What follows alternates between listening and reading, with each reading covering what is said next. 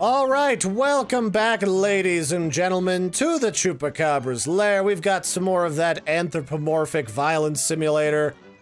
The game, the movie, the life, the adventure. But yeah, we're back for some more Cuphead. We've been killing some things around here, getting some sweet moolah that we can spend at Pork Ryan's Emporium. And I just beat a couple of bosses, so maybe what I should do is purchase an extra heart for health, and that should make my life a little bit easier. I just love the idea that the evil vendor that you buy stuff from in his traveling shop is basically a nightmarish Porky the Pig. So I found another boss here while you guys were away. He's down over here, and it's this flower patch over here, the Floral Fury, which is essentially the most grotesque and suddenly demonic-looking flower that you've ever experienced. So this guy, he likes to share his face with you, and he wants to legitly touch your body with his weird, grotesque face.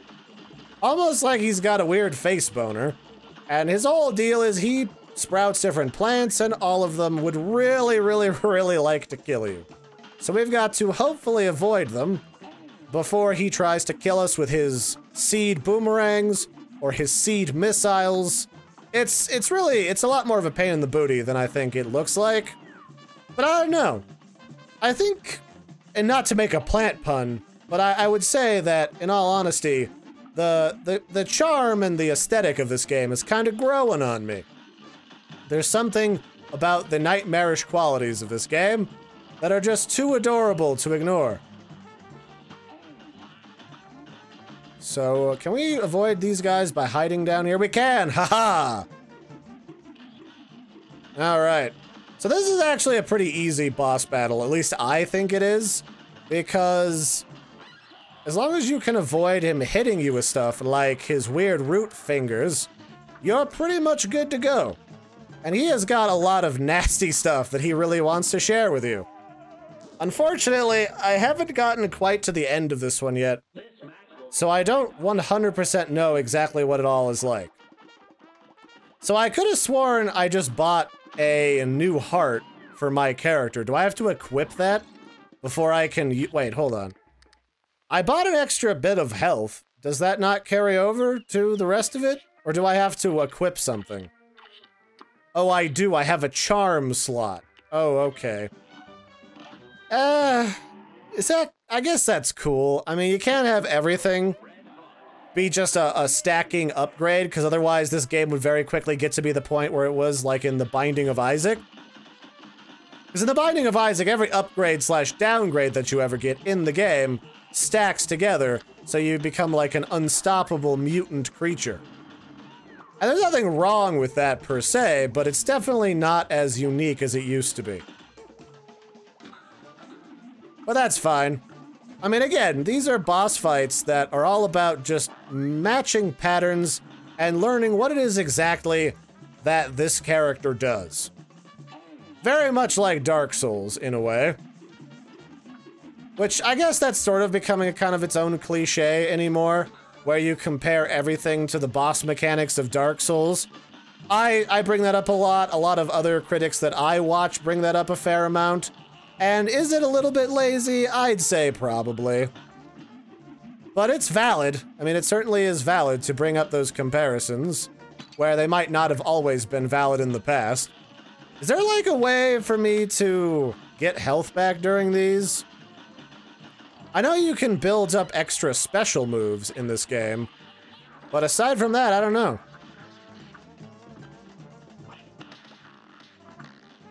Oh, come on, really? Suddenly in the bum. That was just rude. I think the thing that I don't like about this game is the same thing I didn't quite like about, Dungeon Souls, or...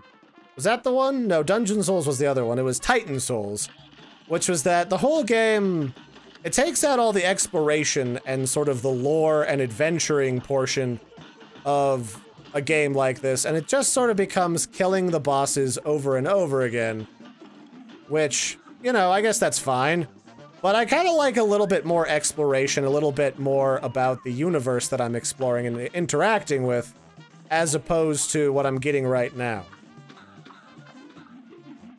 Oh, come on. Jump up, you butt. I'm already losing health to this guy, and that is no bueno. Can I just use the regular gun on you? I wish one of these guns would just heal me a little bit. Okay, that's fine. There's the second one. And we're almost up to phase 4? No, I guess it's 4, technically. Oh, yeah, I got hit by a seed. Alright, well, to hell with this. I'm gonna go back to the map and see what else we got. These bosses are super annoying sometimes. What's your shtick? You're like an axe. What are you looking at? My chip? Ha, it's not my fault. I've been busy fighting off those casino debtors. Now I gotta save up and have my blade fixed. So help me. I wish someone would bust that King Dice one. Alright. I mean, I gotta say, King Dice is kind of an a-hole, so I completely understand that. It's like I can't sneak this way to go to the ye old observatory. This is a side mission that I don't really care about all that much. It probably leads somewhere, like it opens up another part of the environment. This looks like yet another boss fight down next to the sexy fish lady.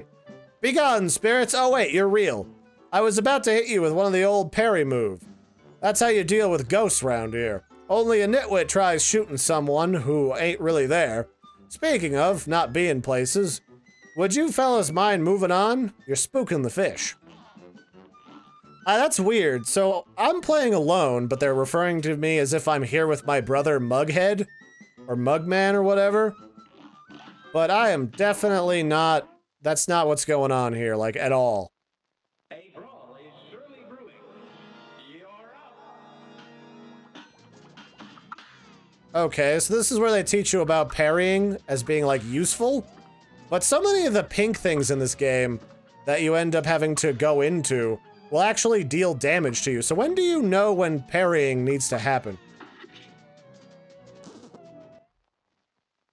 Like, that's my question, because there's a little bit of inconsistency going on here. Alright, we just gotta protect this from being touched by ghosts.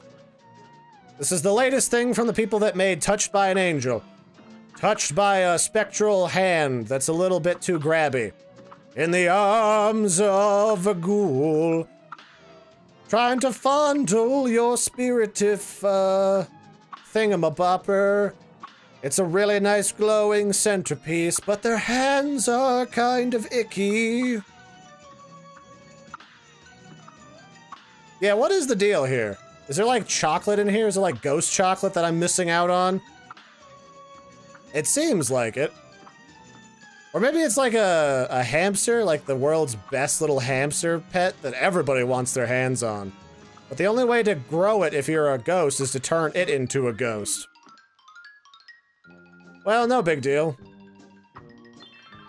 Hey, we saved it. Hey, it's a sexy cup lady who's also a ghost. Gosh, I don't know how to thank you boys for saving me. Where are my manners? Didn't even introduce myself. I'm known as the legendary Chalice. Pleased to meet you. I was searching for magic and got trapped by those ghosts. Speaking of magic, please accept this gift. It should help. There are other mausoleums around Inkwell Isle. I just wonder. Huh. So does that mean I can get like a bunch of different upgrades? You unlocked a new super. Okay. Dear me, you mustn't forget that magical super arts have to be equipped in the menu before use. Actually, I kinda did grab that, or guess that. So, Energy Beam. A devastating attack spills from your head. Horizontally only, ground or air. Okay, that's fine. I can do with that. Let's go back and use that on our ornery flower pal. Because I think he wants it in the bum, he's just not willing to admit it on camera, which is fine, I respect that. You're allowed, if you're a man or a weird flower man, you're allowed to occasionally enjoy it in the bum. Alright.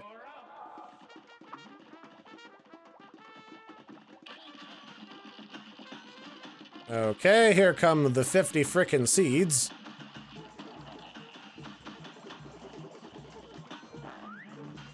Okay, let's just kill all these bad boys. Much better.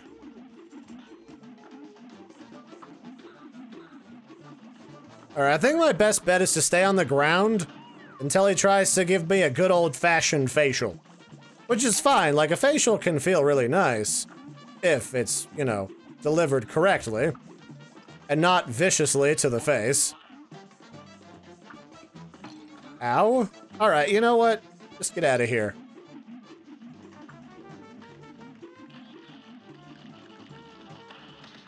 Okay, so, how is this super even supposed to work, really? Because at present, it seems like it's just doing whatever the fuck it wants. And not really giving me anything. Yeah, so is there like a way to equip a super that I'm not seeing?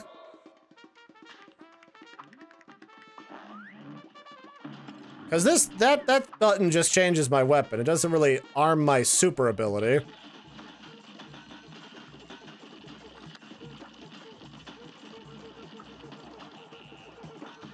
Oh well, not like it supremely matters anyway.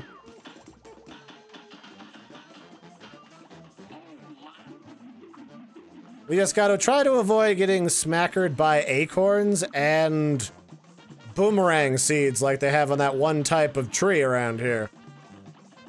I like that they kind of, what do you call it? They did a pretty decent looking job of animating in like the seeds and everything, so that it's actually properly themed towards plants and not anything else. Oh, come on with that. That is just annoying as hell. Sometimes the seeds just, I know they track you one at a time, but that is just annoying beyond words. Alright, well maybe if I just concentrate for a moment, I'll be able to survive this long enough. I can't keep an eye on the vines and that thing at the same time. Alright, well, let's just do this on regular, like on normal, just to get used to it more, and then maybe that'll help. Because this is just annoying the shit out of me now. So I guess you can do the game on easy, but if you want to, like, get full completion, you've got to complete it on normal difficulty, or regular difficulty, which is fair. But I think it's also fair while you're getting used to, like, a platforming boss rush style game, that you get the option to do it in a simplified mode while you get your bearings back. Because I don't really play a ton of games like this, by any means. So, I'm a little out of my element. I've never specifically said I've ever been good at platforming shooter games that are 2D like this. But it's, you know, it's whatever. So how do you activate the other ability? Like, there's legit no other ability that I'm being given here.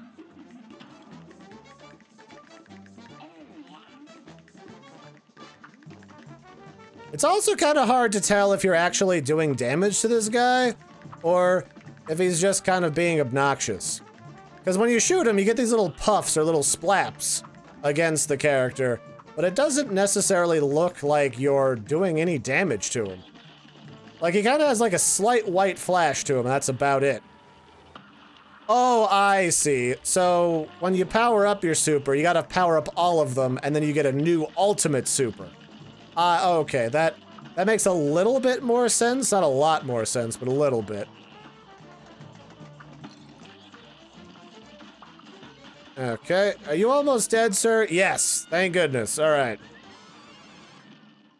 I don't know if I'm gonna play a crazy amount of Cuphead in the coming days, but I mean, I like it to a certain extent. It's just, it's not normally a game I go bonkers for, but it's cute. I mean, there's a fun bit of cartoonishness to it, there's a lot of challenge to it, and a very, very sudden, steep learning curve between the first boss and absolutely everything else in the game. So, I would be very careful about whether or not you wanted to try this game out for yourselves at home. But otherwise, that's it for this one, ladies and gentlemen. I've been your host, Larry. Don't forget to like and subscribe, and I will catch you next time. Bye, everybody, and have a good one.